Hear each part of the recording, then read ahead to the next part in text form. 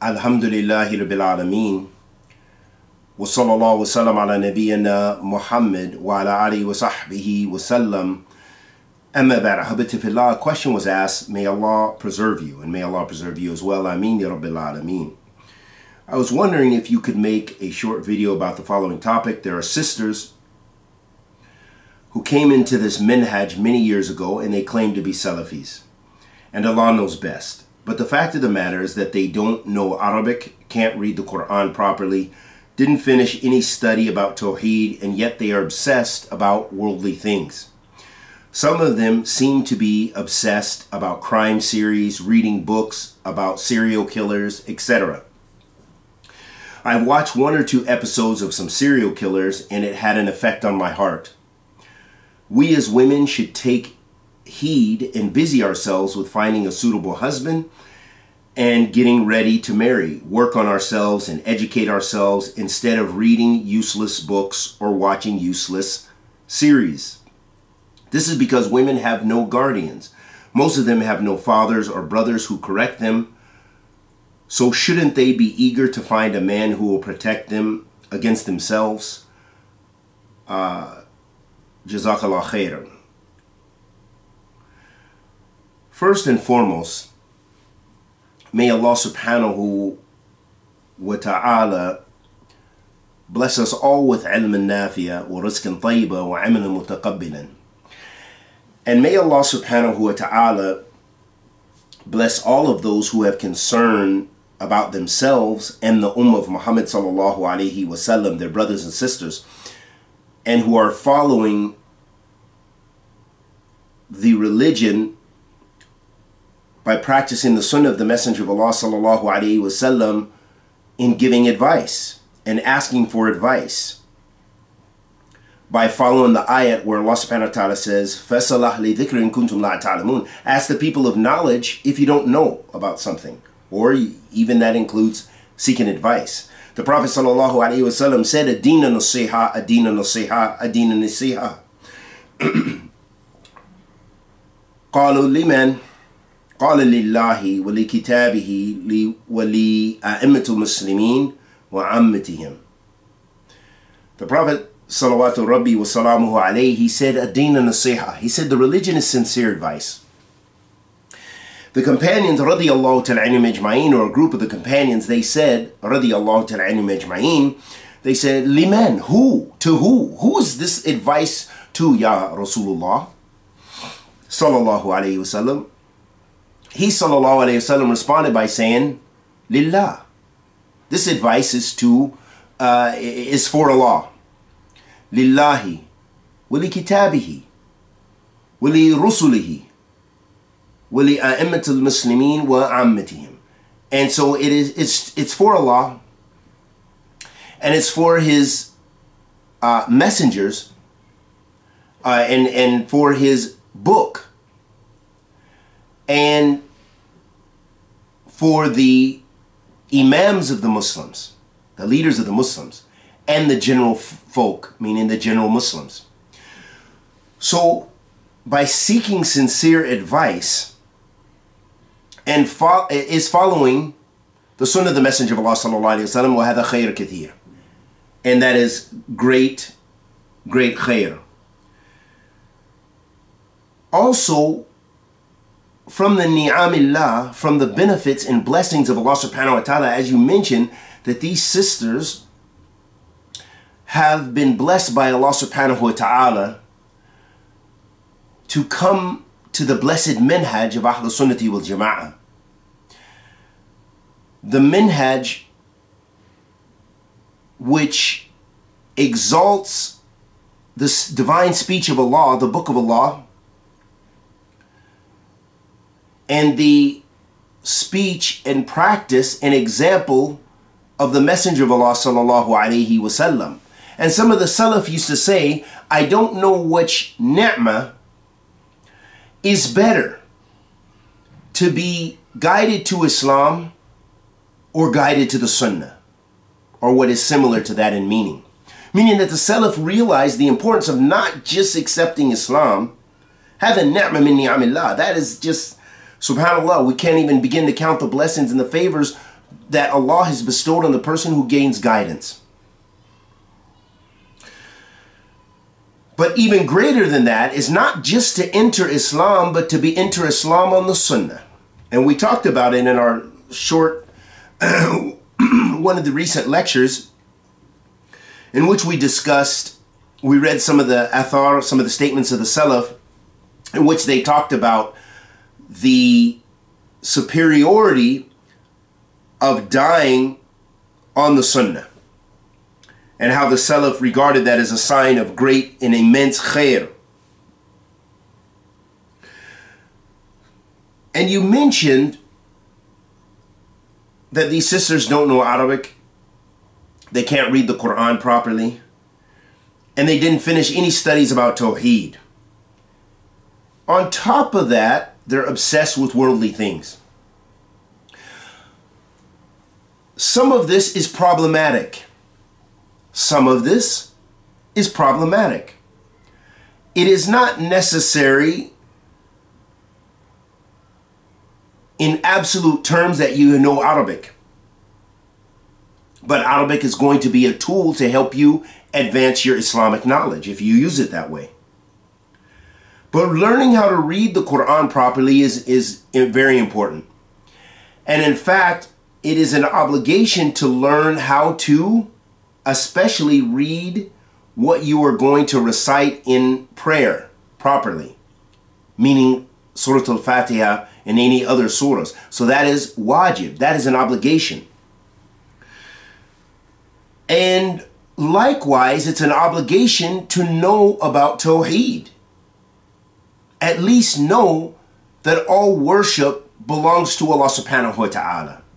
And that Allah subhanahu wa ta'ala has divine names and attributes, and what that entails. And that Allah subhanahu wa ta'ala, His Lordship, that He tabarak wa ta'ala is the creator and sustainer and the provider of all things. And that He is over all things omnipotent.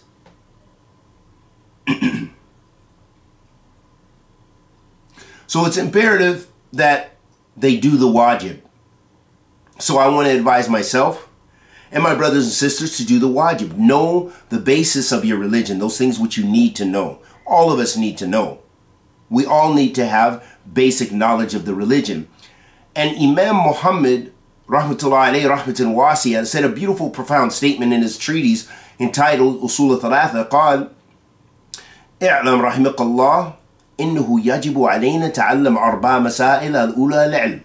He said, know, and may Allah have mercy upon you. So first he began by making dua, letting you know, giving you for one, to open your heart to accept what he was going to articulate, and to open your hearts to the knowledge, to make you more accepting by making dua. And this was the way of the Salaf, rahimahumullah jami'an. So he said, know that verily it is an obligation upon every Muslim to know four things. And he said the first thing is knowledge, al-ula al-ilm. And then he described what knowledge is. وَهُوَ مَعْرُفَةُ اللَّهِ وَمَعْرُفَةُ النَّبِيِّ وَمَعْرُفَةُ دِينِ الْإِسْلَامِ بِيَدِلَّهِ. And it is knowing Allah, and it is knowing His Messenger, and knowing the religion of Islam with the textual proofs. So that means study. It's imperative that every Muslim takes out some time in their life, in their busy schedule, to read some hadith, to read some beneficial Islamic knowledge, especially about Aqeedah and Creed regarding their deen. And they need to know how to pray properly, how to make wudu and tahara properly. And that base knowledge, that is their usul and their usul ad-din. You know, this is the foundations that every Muslim must know. And then he mentioned some other beneficial things, but that is what's relevant for us right now.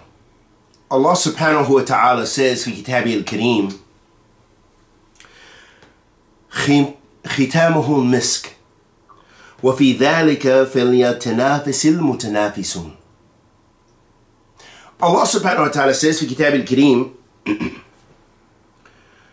talking about the people of Jannah, the people who made effort to attain the pleasure of Allah subhanahu wa ta'ala. And he was describing the khamr, the wine and beverages of the people of paradise. And that it will khitamuhu misk, and that Allah subhanahu wa ta'ala will bestow upon those who strove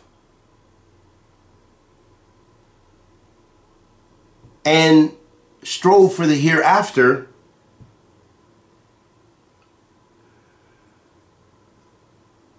these great immense rewards of paradise. So that in and of itself, this ayah from the book of Allah is enough to encourage us to be of those who strive for paradise. That is the wadhifa of the Muslim. Allah created us, وَمَا خَلَقْتُ الْجِنَّ وَالْإِنسَ إِلَّا لِيَعْبُدُونَ. I have not created mankind and jinn except for the purpose of worshiping me. Allah subhanahu wa ta'ala created us with this divine purpose to worship Him. Tabarak wa ta'ala. And that doesn't mean that we don't have some free time, that at times we may use it for playing games or sports or sewing or reading, as you mentioned, and other activities. But you don't want to use it for sin. You don't want to use it for those things which bring you away from Allah subhanahu wa ta'ala, but rather you want it to draw you in closer, nearer to your Lord subhanahu wa ta'ala by doing that which He commanded you to do. As Allah subhanahu wa ta'ala says, وَأَطِيعُوا اللَّهَ وَأَطِيعُوا الرَّسُولَ. Obey Allah and obey His messenger. That's Islam. And the Prophet alayhi salatu wassalam said in the hadith of Ibn Abbas radiyallahu ta'ala anhuma, قال رسول الله صلى الله عليه وسلم نعمتان مغبون فيهما كثير من الناس الصحة والفراغ رواه بخاري. The Prophet sallallahu alaihi wasallam said in the hadith of Ibn Abbas radiyallahu ta'ala anhuma that two ni'matan, the Prophet ﷺ said ni'matan, that these are great blessings, immense blessings. We don't even realize that. Subhanallah. Ni'matan maghbunun fihima. That many people don't realize, many people waste, they don't take advantage of. كثير من الناس, most of the people, many of the people. Then he sallallahu alayhi wasallam said what this ni'matani is. قال sallallahu alayhi wasallam الصحة والفراغ. He said health and free time. So if you use your free time for disobedience to Allah by wasting time and especially doing those things which busy you from worshiping Allah subhanahu wa ta'ala. What I mean is from busying you from the wajib especially. This is just talking about the general Muslims. Is that you don't want to do things that call you to disobedience to Allah and that busy you on ta'atillah, obedience to Allah. So for example, playing football or watching football on television. If you are watching that football and salat comes in, but you're delaying the prayer because of the football game and missing salat jama'ah or whatever the case may be, then this is disobedience. Then that can become a sinful practice. But if you are at least observing the wajib and you're stopping either from playing the match or from watching it, and going and praying and doing your duties, then bi'idhnillah, there's no harm in that. So it's very important to keep the proper balance. We don't want, not everyone is going to be striving and making a sacrifice to really do the kind of talib al-ilm that we need in our communities to help raise us. Not everyone's going to be that. But you don't want to waste your time. And you don't want to waste your time on sin.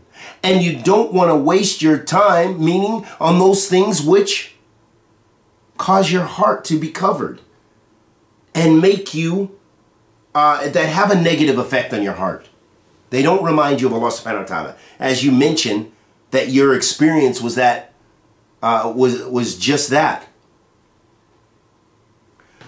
And then the last part of what you mentioned, you said we as women need to take heed and busy ourselves with finding a suitable husband and getting ready to marry, work on ourselves, educate ourselves instead of reading useless books or watching useless series. So this is true, that you want to prepare yourself mentally, spiritually, physically, in every which way for that blessed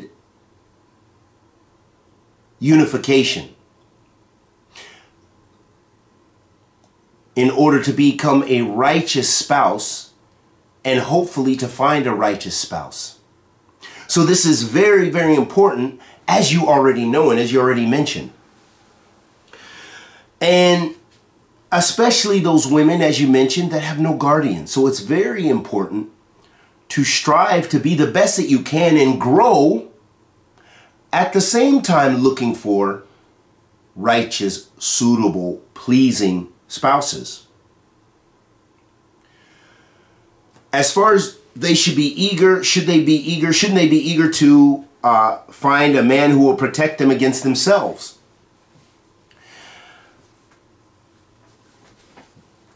This is, in theory, excellent. But what I found in experience is that often there is a sort of naqs or a shortcoming if women are just striving just to please men. Meaning that her only outlet for an answer for everything is just to get married. And then it's all going to work out. This is very important. But I do believe in a woman being a whole woman, a mature woman, and attaining whatever goals she's trying to do. Doesn't mean she's delaying marriage and going to the university or something like this. But she needs to be at least a whole person. Because some women look for a man for all their answers, and then when the marriage doesn't work out, the women are broken. And we've seen many sisters leave the deen because of this. So it's very important to keep the religion first and growing yourself mature and spiritually at the same time, developing yourself at the same time while looking for a suitable spouse that will be compatible with your growth, that will help you to achieve what you're trying to achieve, that will help you be the best Muslimah, that will help you safeguard yourself and protect yourself from the fire and get to Jannah. And likewise, you need to be that for them. And we ask Allah the Almighty to accept our good and forgive our evil. If anything I said that was correct is from Allah Azza wa Jal. Anything I said that was incorrect was surely for myself and the shaitan. Wa sallallahu wa sallam ala nabiyyina Muhammad.